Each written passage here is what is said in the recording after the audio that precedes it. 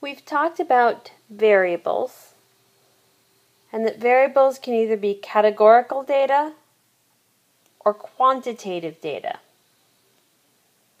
In this video, we're going to talk about ways that we can visually display the categorical data that we collect.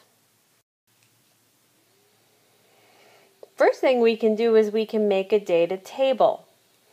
And this right here is what we call a data table. So we're looking at a class, say maybe a statistics class, on the first day. Okay, now this would be a 4-year school because we have freshmen, sophomores, juniors, and seniors. But we have the count, how many freshmen, how many sophomores, how many juniors, and how many seniors. And then we have the percents. So here to get this percent, what they've done is they've done 18 divided by the total of 43. See the total down here. Now why is it that this adds up to 101%?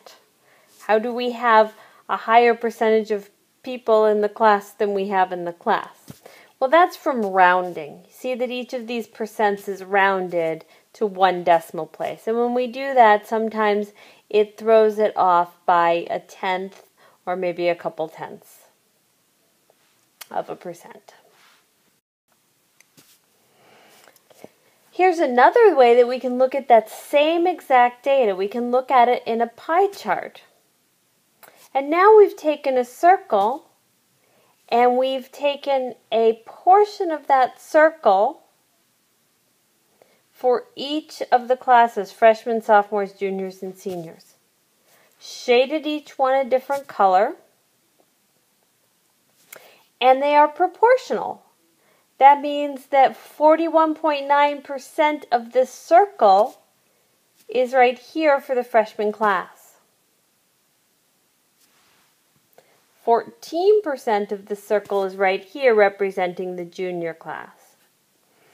Now the pie chart, it's really important to remember that you have to have 100% of your data in the pie chart. You can't have like what looks like a pie with a piece eaten out of it. You have to have 100% there.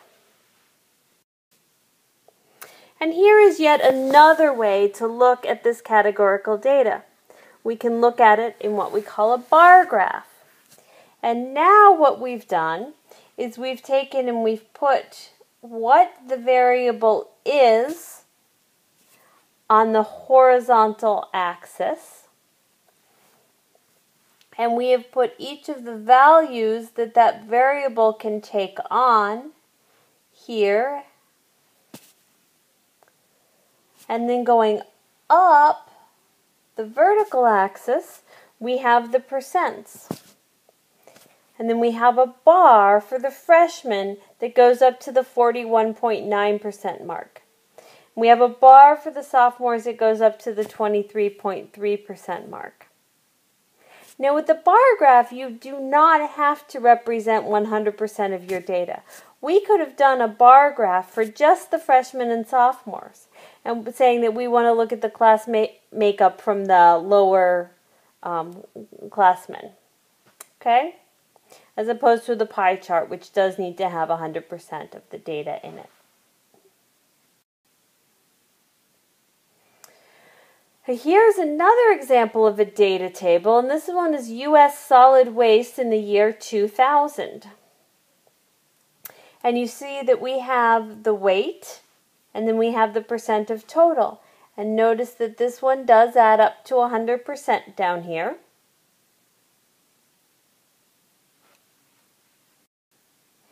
And so we can put that into a pie chart.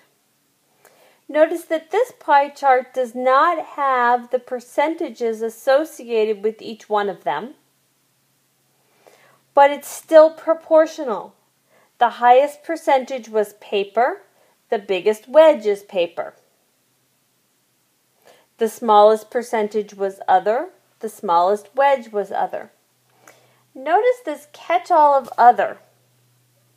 When you have specific categories, and then you have kind of everything else, everything that doesn't fall into the specific categories that you have designated. You can put all that together into a category that you call Other to allow you to still have 100% of the data and use a pie chart. And here is the analogous bar graph for solid weight percent recycled.